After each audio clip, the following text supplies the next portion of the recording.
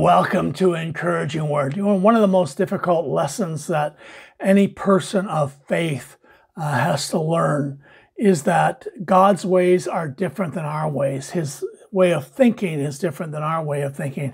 Isaiah 55 says, "For my thoughts are not your thoughts, neither are my ways your ways, declares the Lord. As the heavens are higher than the earth, so are my ways higher than your ways, and my thoughts than your thoughts." Some things in life just don't make sense to us.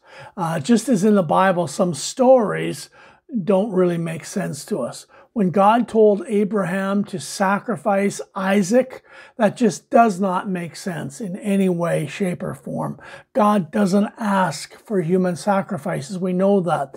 Isaac was a child of promise. He was the child of Abraham and Sarah's old age. Why would God make them wait so long to have this child, only then to have them ask him to sacrifice him? It just doesn't make sense. Even Abraham's reasoning behind this doesn't make sense. Hebrews 11:19 says that Abraham reasoned that God would raise Isaac from the dead.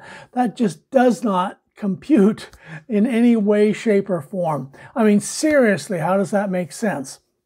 It just doesn't. Trying to figure out God is going to be a challenge for everyone. And that's why faith is so important.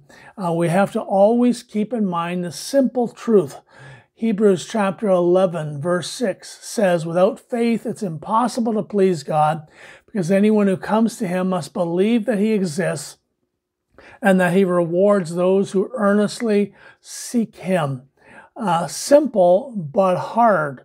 God is, and he rewards those who earnestly or diligently seek after him. You need to keep that in mind today, and you really need to stop trying to figure God out. You need to put your faith in him and in his word. Let's pray together. Father, thank you for your word. Thank you for your love. Thank you for your grace in our lives. And Father, thank you for the gift of faith. Help us to believe. Help us to trust. In your name we pray.